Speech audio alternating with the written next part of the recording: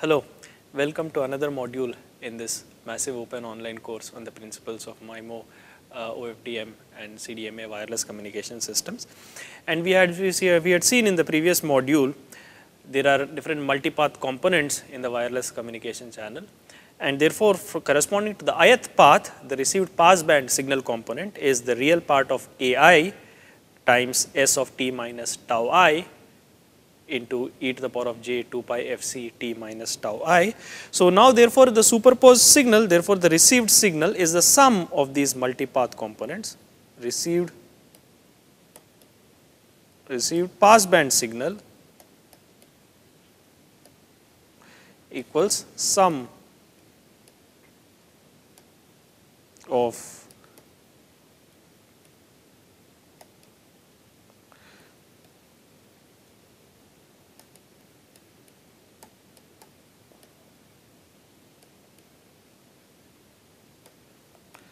equals the sum of the various multipath components, and therefore what we have is we have yp of t equals sum of, that is the received passband signal equals sum I equal to 0 to L minus 1, the real part of AI times S of t minus tau I times e to the power of j 2 pi fc of t minus tau I, right. So, this is the received passband signal, which is the sum of the various multipath components, and I can further simplify this as I equal to 0 to L minus 1, the real part of AI S of t minus tau I e to the power of minus j 2 pi fc tau I times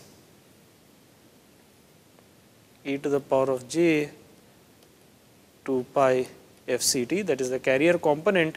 You can clearly see e to the power of j 2 pi fct, the carrier modulation component is common to all these paths. So, I can extract that as the common term, and now I can therefore write this as the real part of summation I equal to 0 to L minus 1 AI S of t minus tau I e to the power of minus j 2 pi fc tau I times e to the power of j 2 pi fc t. And now if you look at this received passband signal, you can see that this is the carrier, this is the carrier component or modulation by the carrier, and this is the complex baseband part. So, this is the complex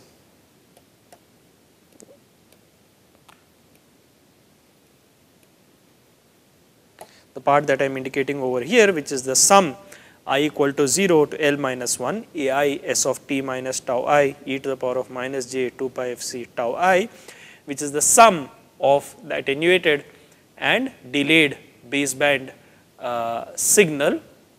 This is the complex received baseband signal, and therefore, my baseband received signal, if I remove the demodulate the carrier, the baseband received signal is given as summation I equal to 0 to L minus 1 AI S of t minus tau I e to the power of minus j 2 pi fc tau I.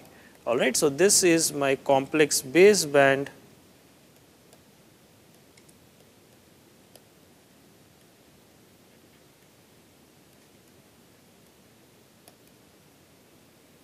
this is the complex baseband, this is the complex baseband received signal, that is y of t, which is, and you can see this is the sum of the several multipath components. The ith component is AI S of t minus tau I e to the power of minus j 2 pi fc tau I, and therefore, this delay tau I is giving rise to this complex phase factor. You can see this delay tau I, the ith delay is giving rise to the complex phase factor. This is giving rise to the complex phase factor. What we are going to do now is to further simplify this slightly. What we are going to do is we are going to employ what is known as the narrow band assumption. So, we employ the narrow band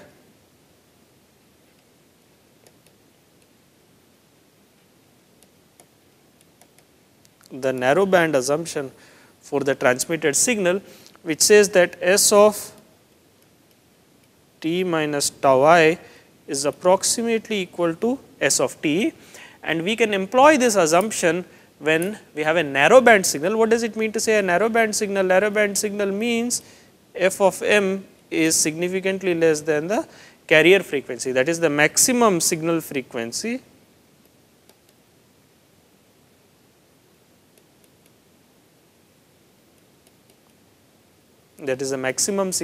of the signal is less than the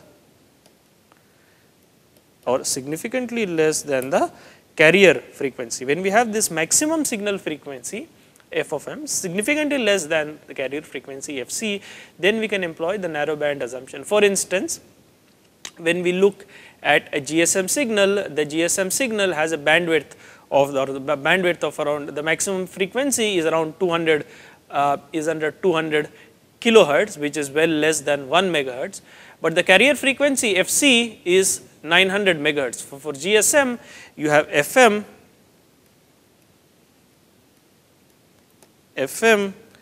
is approximately equal to 200 kilohertz, while FC is approximately equal to 900 megahertz. The carrier frequency is approximately around the order of 900 megahertz. Therefore, the maximum frequency is of the signal is much lesser or much lower than the carrier frequency, and therefore one can employ the narrow band assumption in this case, where we are approximating this S of t minus tau I, that is the delayed baseband signal. S of t minus tau I is approximately equal to S of t. Now, if we employ this assumption that S of t minus tau I is approximately equal to S of t, what we have is this reduces to sum of I equal to 0 to L minus 1 A of delta A of, since S of t minus tau I is approximately equal to S of t, this reduces to AI S of t e to the power of minus j 2 pi f c tau I, which means employing the narrow band assumption, I have y of t equals sum of I equal to 0 to L minus 1 AI e to the power of minus j 2 pi f c tau I times e to the power of j 2 pi f c tau e to the power of minus j and times S of t times S of t, since S of t can be taken common from this expression, and therefore now you can see this is a complex coefficient. This is a complex coefficient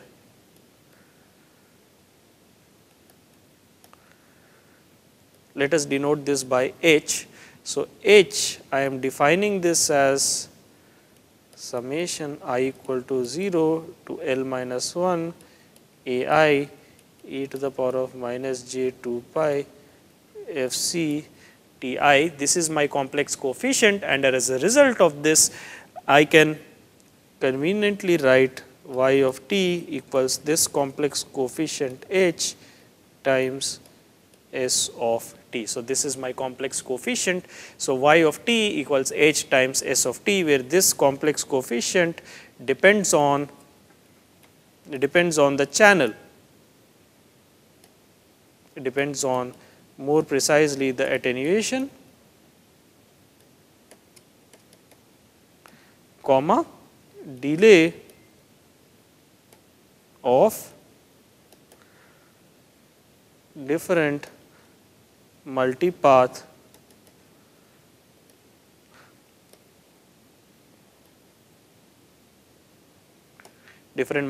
components of the channel. Precisely, it depends on all the AIs and tau i's. So, this depends on the different multipath components, the attenuation factors AI's and the delays tau i's of these different multipath channel components. Alright. So, this complex coefficient H depends upon these different channel factors. Right. So, now let us try to understand this channel coefficient better. So, let us consider a simple scenario. L is equal to 2. For L is equal to 2, we have H is given as summation I equal to 0 to L minus 1, which is 1, A of I e to the power of minus j 2 pi f c tau I, which is A naught e to the power of minus j 2 pi f c tau naught plus A of 1 e to the power of minus j 2 pi f c tau 1, correct.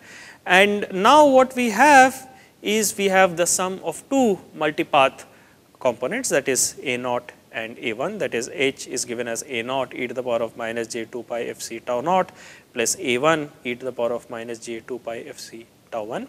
Now, let us consider a scenario in which A naught equals A 1 equals 1. Let us consider a simple scenario with A naught equals A 1 equals 1 and tau naught equal to 0 and tau 1 equals 1 by 2 f c. In this scenario, what I have is H equals A naught, that is 1 times e to the power of minus A e to the power of minus j 2 pi f c tau naught, that is e to the power of 0 plus A 1, which is 1 times e to the power of minus j 2 pi f c tau 1, which is 1 over 2 f c, which is equal to 1 times e to the power of 0 is 1 plus 1 times e to the power of minus j pi, which is e to the power of minus j pi is minus 1. So, this is 1 plus minus 1, which is equal to 0. So, what we have is H,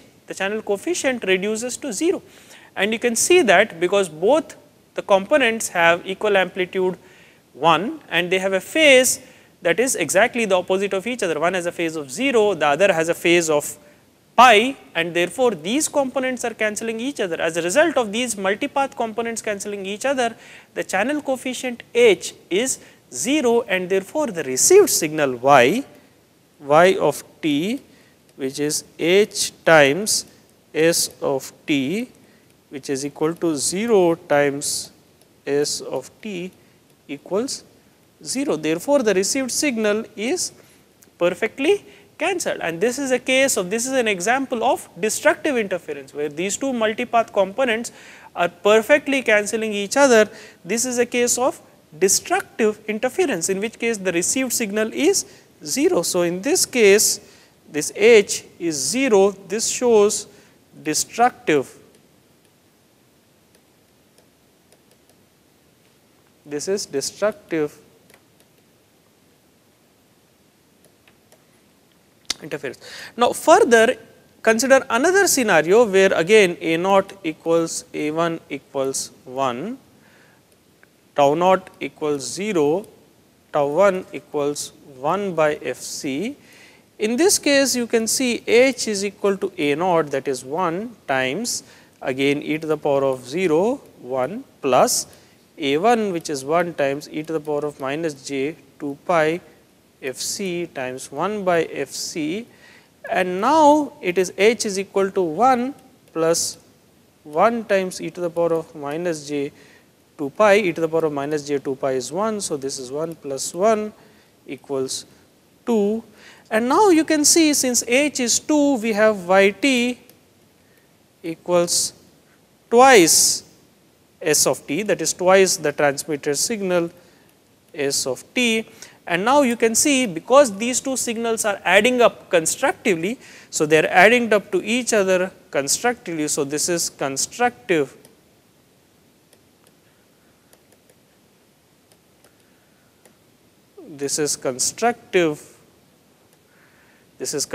interference, and as a result of this you see an enhanced signal amplitude. So, this is basically enhanced signal amplitude.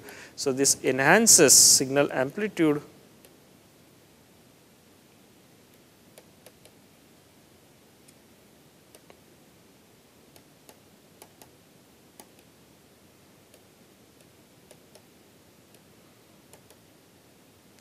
So, when these different multipath components they cancel each other, then you have destructive interference, or with these these two multipath components add constructively, it leads to constructive interference, and that enhances the signal amplitude at the receiver.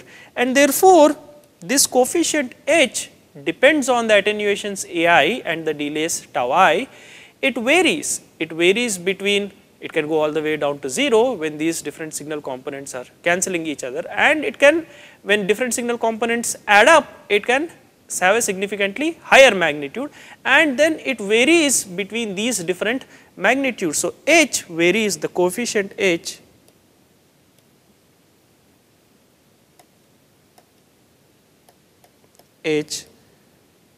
varies depending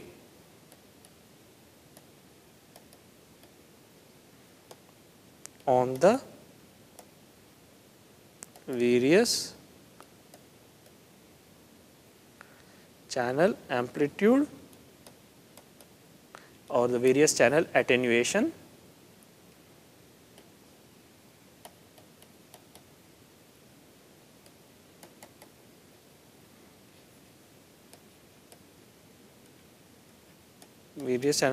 factors ai and the delays tau I, alright. And therefore, as these attenuations and delays are changing, the channel h, which if you remember the h, the expression for h is equal to summation I equal to 0 to L minus 1 ai e to the power of minus j 2 pi fc tau I. As these various delays ai and the attenuations tau I are changing, this channel coefficient h is also changing, and it can go all the way from 0 to have a very high magnitude. And therefore, if you plot this channel coefficient, this channel coefficient will have a magnitude that is changing with time. That is, if you are looking at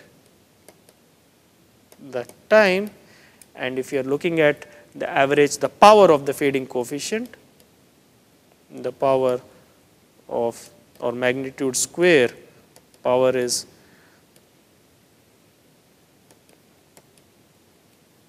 so this fading coefficient is changing with time, and this changing with this process, that is why this is known as this coefficient, that is why this complex channel coefficient whose magnitude is varying with time, with changing with time, is known as the fading channel coefficient. This is known as the, this process is known as a fading, this is known as the fading process, and this is known as a h is known as the fading, and this is an important aspect of wireless communication systems. This is known as the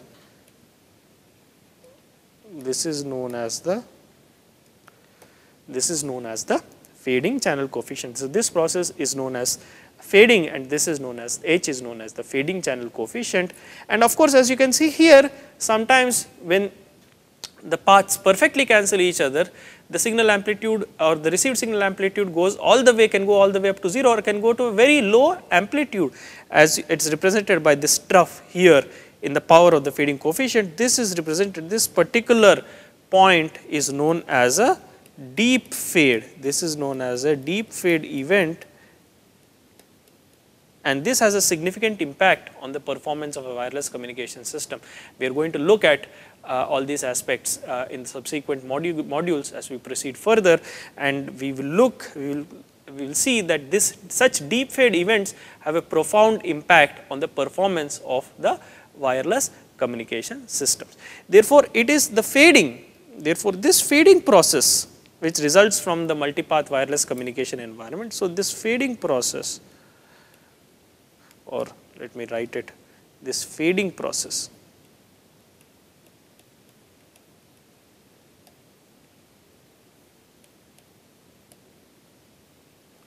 So, this fading process is basically which causes the received power to vary.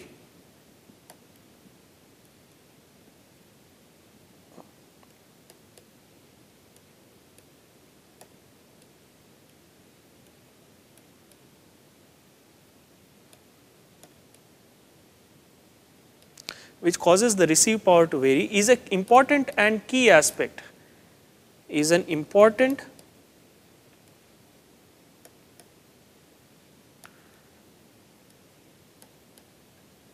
and key aspect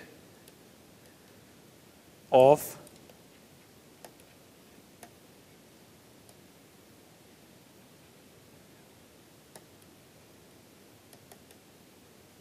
this is an important and key aspect of a wireless communication system. So, this is a very important aspect and it has a significant impact.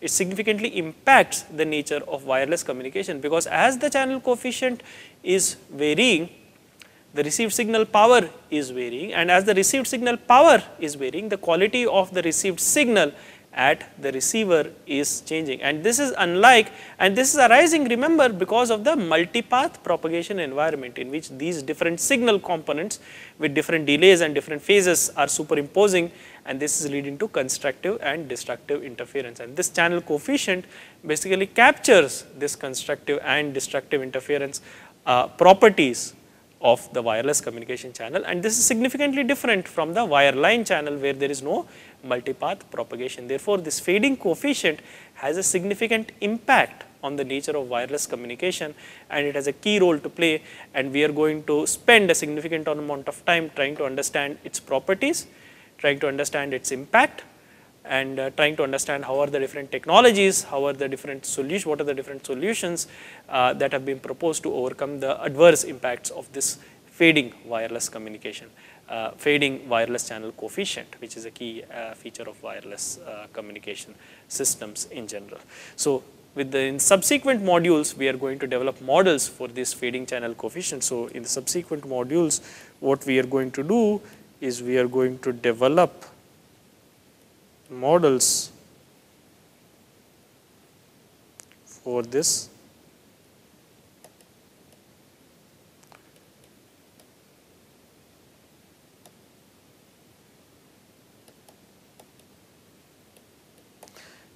going to develop models for this fading channel coefficient H, and based on these models for this fading channel coefficient, or in other words the model for the wireless channel, we are going to understand the various properties and performance of the wireless communication systems. So, we will stop this module here and we will continue in the subsequent modules. Thank you very much.